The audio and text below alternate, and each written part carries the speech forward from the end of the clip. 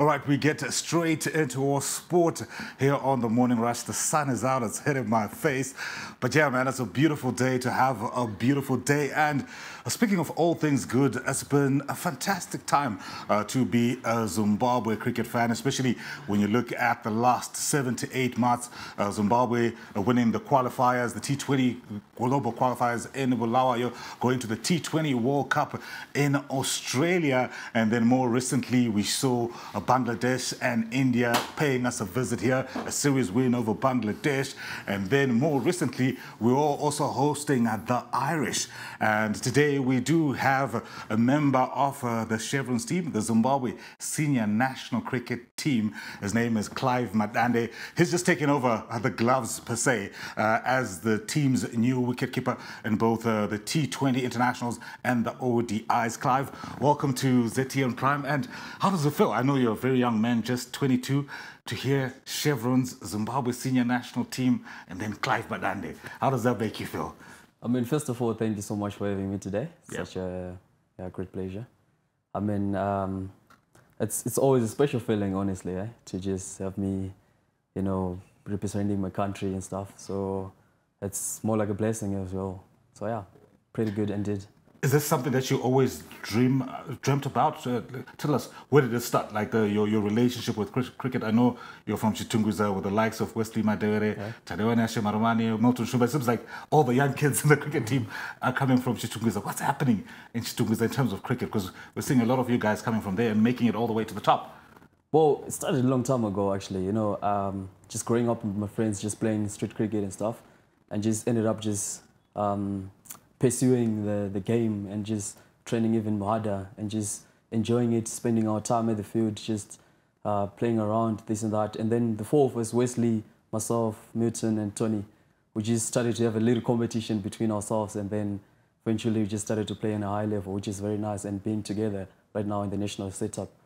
Which is absolutely amazing. Yeah. Amazing. So like I said, he's the new wicketkeeper for the Chevrons. But when it comes to wicketkeepers in this country, Zimbabwe has got a very rich tradition. You look at the current coach, Dave Houghton. He was a wicketkeeper when Zimbabwe got a test status back in the early 90s. One of the greatest players to ever wear the red and yellow off the Chevrons. Andy Flower was a wicketkeeper himself. We talk about Tatenda Taibu, one of the youngest test captains for Zimbabwe as well. And before Clive, we also saw Regis Chakava being the wicketkeeper for Zimbabwe. Clive, when you hear those names, Dave Houghton, Andy Flower, Tatenda Taibu, Regis Chakava, and now Clive Madande, you know, to be mentioned or to have the same position as the greats who have played the game for Zimbabwe, is that any added pressure or even more motivation for you to do well? I mean, look, we grew up just watching those guys, people like Tatenda Taibu, Dave Houghton, Regis. Regis is one of my I can say my best mate. He's always motivating to me, he's always encouraging me, giving me that extra push, that extra yard to just working hard. So I mean, it's more like a motivation, and it's been amazing because those guys always been there for me, just teaching me this and that, and making me grow even better with my game, you know. So yeah. I know Regis, he handed you both your caps in the limited overs cricket in T20 and in the ODIs. What was that relationship like? Because I know you also did travel to the T20 World Cup in Australia as an understudy to him. Just walk us through that experience. What was that like? Because obviously when that's happening, you probably know I'm next in line. Yeah, right. With Reggie, I think, so the coach told me before the World Cup, you know, you're going to be the backup wicketkeeper. I'm not promising you a game, which is pretty okay with me because I was there to learn as a young wicketkeeper. So Reggie was always my go-to guy to just go there and get some information, to get a little bit of information to play this game, even just to be courage enough to just take on the next level and something like that. So, I mean, Reggie is always the guy where I can go to even now, even he's in Australia right now. I can text him any day and say, Reggie, I'm doing this, I'm struggling with this. And he's always been there, he's calling me. It's always, you know, just chatting about cricket, just getting me forward or something like that. So it's more like a learning curve for me. It was more like a learning curve for me, learning experience. And to be honest, I found out that I learned quite a lot of things. All right, and then obviously your debut into the senior national team and the caps that you've had subsequently have also coincided with the time that Dave Houghton has come in as a coach. And speaking to anybody in the team and even from the outside looking in, it's very evident that he's changed the culture and the attitude and even the way that Zimbabwe has been playing their cricket. As a young man coming from Chitungwiza, what are some of the things that you have picked up and that you've seen Dave has been able to impart in you in terms of just giving you the confidence? Obviously, he gave you that vote of confidence by taking you as an understudy, but what are some of the other things that you've been learning and the team has been learning from Dave? Look, Dave's coaching is pretty simple. He just tells you, go express yourself. You don't have to worry about failing. If you fall, it's okay. You're going to work hard on it. So that's more like freeing yourself from pressure and stuff. So Dave has always been that guy who just tells you, go play the way you can play. You don't have to put yourself under pressure. You don't have to put yourself under the pump. You just play the way you've been playing ever since. So that's how he's changed a lot of things and stuff. So guys have been courageous enough. The guys have a lot of confidence, and the guys have been playing their best out of their abilities.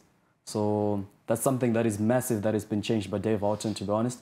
And it's something that is changing Zimbabwe cricket as well. Starting to win so many games, starting to be world class, beating big teams. So it is quite a thing that Dave has changed. All right, and then we have to talk about that moment. I think most cricket fans and even maybe just general sports fans would have probably become more familiar with you. Was it last Saturday when we beat Ireland? Yeah, and you scored that.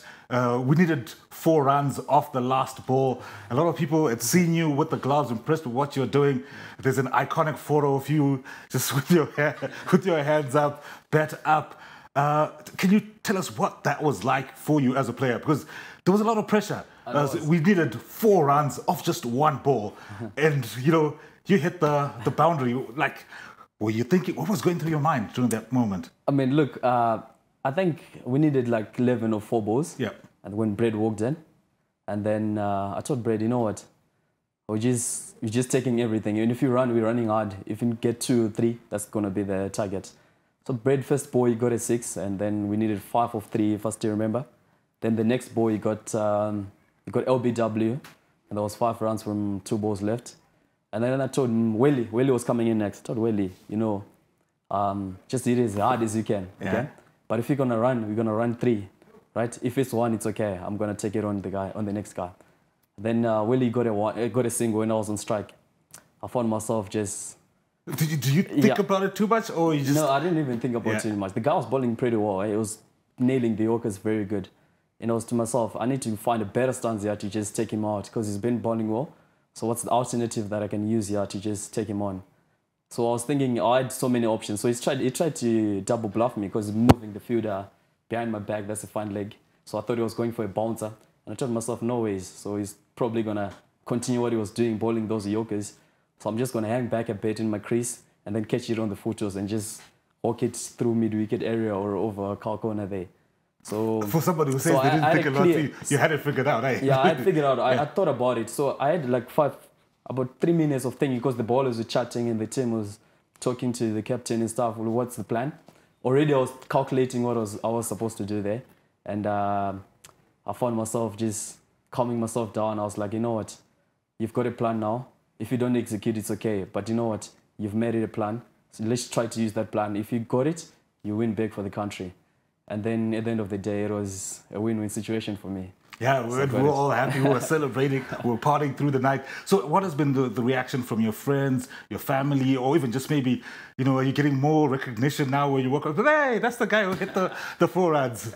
I mean, everyone was pumped, eh? Yeah. I think I was just in shock after hitting that boundary. I saw everyone just coming from down the changing room, just coming to me. And I was like, what just happened here? It was just a shock moment, you know what I'm saying? I mean, it happens once in a while in cricket, just to score a boundary off the last ball to win for your country. So I was just shocked, and then I just saw everyone running down the stairs, coming to me. I mean, everyone was just excited, eh?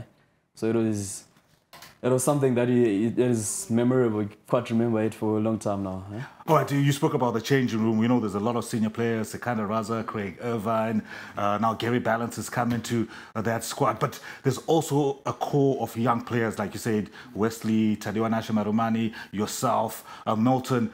What's the balance like in that squad? Because I'm sure, you know, even in terms of lifestyle and the things that you like, maybe the things that Craig, as somebody who's in his mid-30s, you're in your early 20s, how do you guys find a balance, and maybe in terms of the music that you guys end up playing in the dressing room, the conversations that you have, how do you guys find the balance between that? I mean, as you know, it's been there, like culture-wise, you know, you have to just listen to your senior players, you have to do everything for your senior players.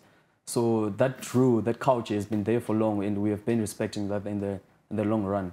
So whenever Craig wants something, whenever Craig wants to say something, we have to listen and we have to respect his time and then make time. Raza, people like Bell, and those guys actually believe in young players. They believe in Wesley, they believe in myself, they believe in Milton. So they respect the two-way respect we've been having. It's been quite well, so we don't have any sort of problems in the change room. It's always friendship, brotherhood, you know. So yeah, it's just a culture. You're a senior player now. You're part of the national team in the ODIs and the T20s. Attention is switching to the test format. You know, some say the hardest form of cricket. You know, that's the pinnacle for any cricketer. Obviously, the squad hasn't been named. But what would it mean to you to make your test debut as a 22-year-old, you know, who just made his limited overs debut just last year, and against a team with the likes of Jason Holder and all those guys from the West Indies, Alzari Joseph and all those guys? Yeah. You know, I don't know, honestly. I mean, growing up, I always wanted to play Test match. I think it's the best cricket ever.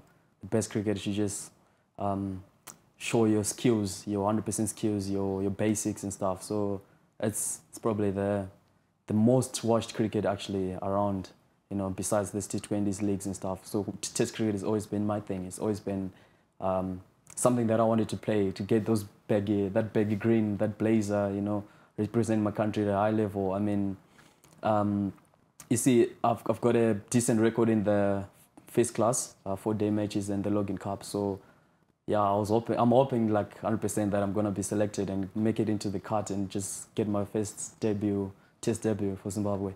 All right, you heard it for yourself. The future looks bright for Zimbabwe cricket. 22-year-old Clive Madande stepping into the shoes that Dave Houghton, Andy Flower, Tatenda Taibu, Regis Chakava have worn.